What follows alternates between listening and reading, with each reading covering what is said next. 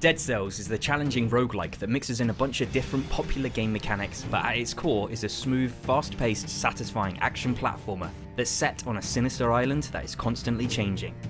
You play as a parasite that has taken over the body of a recently executed prisoner, and your goal is to make your way across the island through the various stages known as biomes before hopefully, eventually, earning yourself your freedom. But to do this, it's going to take a lot of death along the way. Each failed attempt means that Mr. Parasite has to make his way back to the prison to find a new host to have another go at taking on the ever shape-shifting challenge.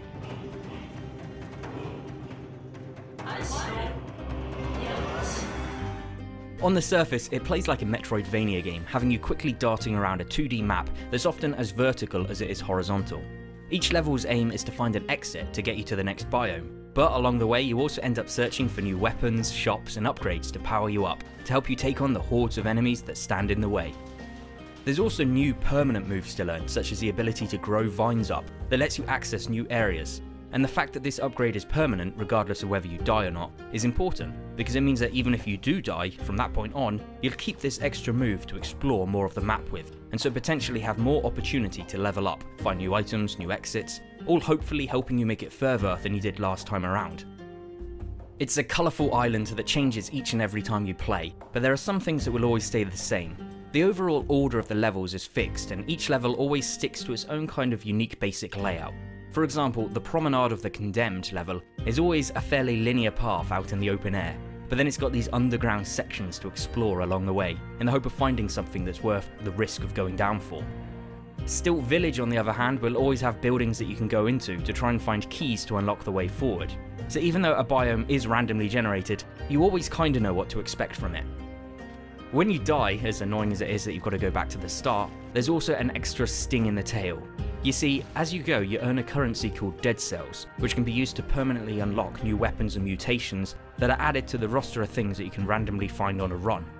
But you can only spend these Dead Cells after completing a stage, so dying on a stage means that all your unspent cells are lost forever. It adds to that risk-reward nature of the game, because to make it far, you probably need to make a lot of dangerous decisions and search every nook and cranny for the upgrades. But of course, exploring ups the risk of you dying and losing everything that you've earned up until that point on the level. All of these mechanics make up the skeleton of the game, but the real meat on the bones here is the great controls. Your fast movement, responsive, flowing platforming, and that catchy music makes you want to breeze about, slashing away and taking things out like wildfire. But you should always err on the side of caution, planning your attacks in the often claustrophobic corridors and mastering that dodge roll. It's fun to pick up and play, and because your special moves only take a couple of seconds to cool down, they become a major part of your attacks, rather than just something you save for a boss fight. And depending upon what you find on a route, you'll always be switching strategies to find out what works best with what, whether it's something that does more damage to frozen enemies, or a sword that can shoot arrows. It's this fact that every run is that bit different, along with the nice flowing control, that makes you want to keep coming back to this game, always hoping to make that perfect run when everything goes your way. Once you start to unlock all of the weapon blueprints, every run is varied, with you having to make decisions about where you want to go, how you want to level up, but in the end, it's often your own skill as a player that determines whether you make it, or have to go crawling back to the prison to find a new body to try it all over again with. As always, thank you for watching. Bye.